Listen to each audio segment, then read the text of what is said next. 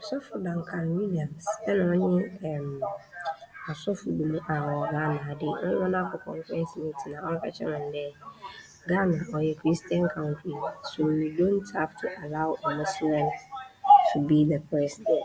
Nti ɔwɔ dɛ kwan biara do wɔfa do na wɔyɛ biribi wɔdze fa ho. Ne nyinaa boils down to John Mahama giving them something so that they can do whatever they want to do for him. We don't even know so ɔbɛyɛ adwuma another ɔnyɛ adwuma. But next hour coming, so that they have to do something about it by hook or crook, or the way before. They can't allow a Muslim to be a president in a Christian country. Them na work. Now I them Reverend Duncan in the back. No okay today no papa or a conference call. Only a sophie. Only an them video. Ozaba but to a picture. Ozaba. Na to them de bia ya share video no bia nto no kodo na chawa jo comment section.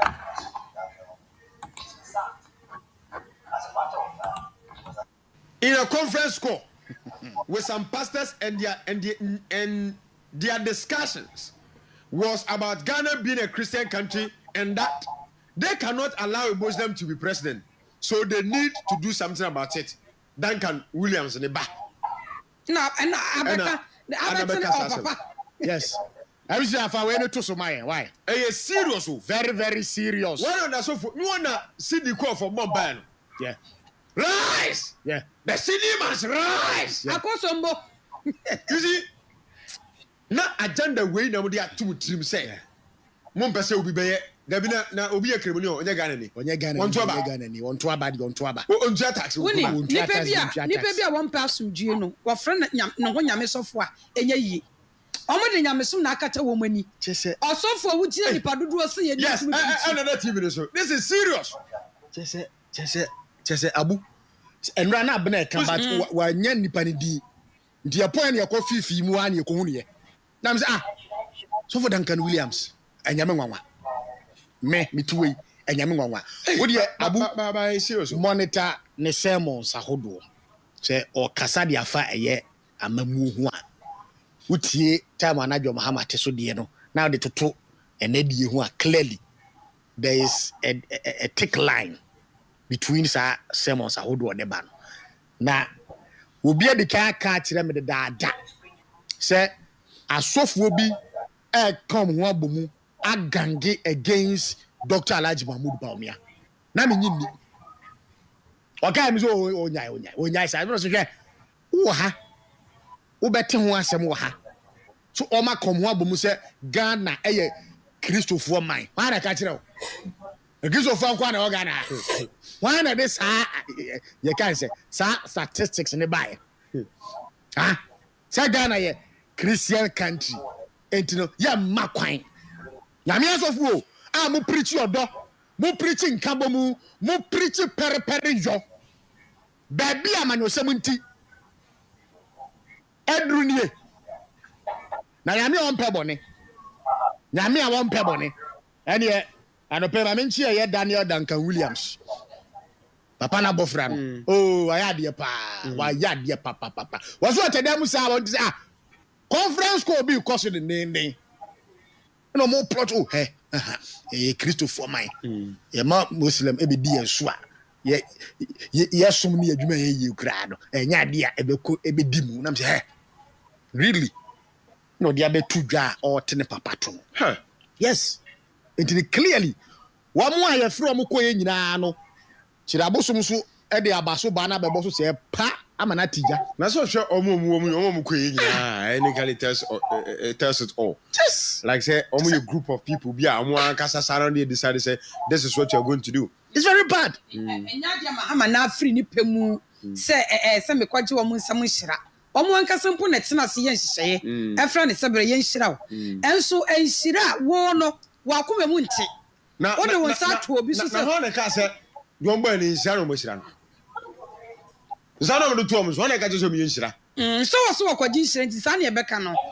Enti wo mo nhira no a enya mo nhira no magana fo. Mo nhira na ma na busua. Yan yesi ekwe nim. enti mu asofo no ne mu bedi enti mu personal interest enti I still don't want to believe this. Mo se ma ye nto aba mfa makremoni so bedi so next year by this time me say I still don't want to believe this. Next year by this time pay me we are sending our tribe we free her we you say and we say ni ade na aye dey Abu baby aga na aduru no eti wo bi ye Kristo ni bedi yeso de ko wie sei do mama no ye kremoni yeah no ye kremoni ansa no so ko Assemblies of God ni one wa bedi yeso brother papa no boru kromia.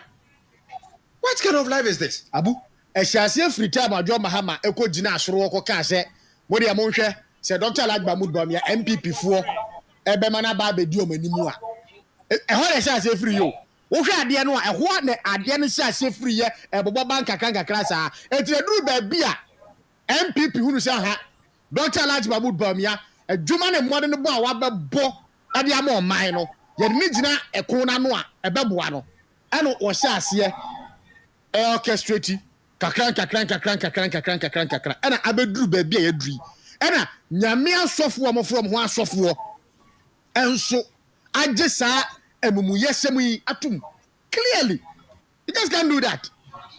You see you've been exposed big time. But me pese Duncan Williams baba bontia be di bank sa asemu yi se wan ba bontia be di bank a ironically will accept sa asem ko so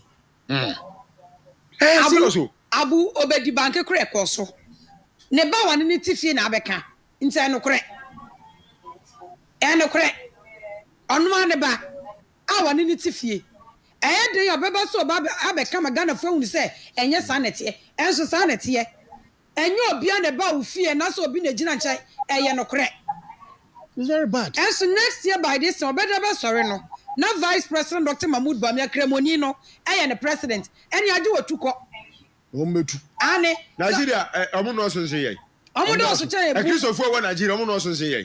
Omo no so say the Ghana ha. Yeah. Ghana fo bi ntu batan ko pie mo Nigeria. Omo beri no otesoro o Kristo ni. Ma beri no otesoro o Kristo ni. Na suba we le free. Ya na me pese mete asem no kra. Eni anya airtime. Abu airtime. Me I don't know why airtime. Ese mo pese mo fokwa bia so ebre owura na se. Yeah. Papa yi hwe na brabo ni suba ya woda na die. Oh Ghana ha. Yeah. Onu obia kambo mu na de ono ye no ebi Kristo ni ma papa be ye de otabamia yi ye no owo okra oban even yarefo okra na otwetwe ne ho wo ban kwatani no na otwetwe no hwa papa ko ofa so mbrezi sangofo enua no mu a wo mo disability for no ko ofa so mbrezi wo mo ne na hihye kra wo ma wo mo na mu gina ha e de sa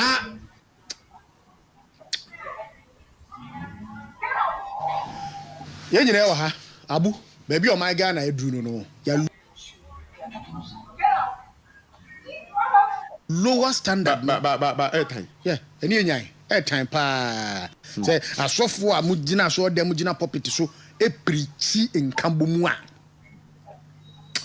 enu na me hwe video bi e wo eye Facebook so for me refi ni di o say wa mu ko eye Jomahama we na ase nyina no saa asofo no ha wo mu ye nyatwomfo o kan play no ko do bo mu nyina di ana o kire mu say I think some years ago ana onya yi kire say say asofo e wo Ghana ha say e kom ho bomu edifo ha o say edifo wo Ghana say de e kom ho bomu na maybe be duru a wo man kom ho amomu a e de ye be use one by heart wo mo relevance e be de e be ba for mo ana wo ko asofo yi so baako say ne ma hunu nie yanki ho momu na yenye odiman pai bo emma ye ho na afa wo man Ghana se ne be asa de ne nyede ensi Abu hwe o se okọ ha oyeso fu asem kọ no ho a oduru ha oyeso fu asem kọ no ho a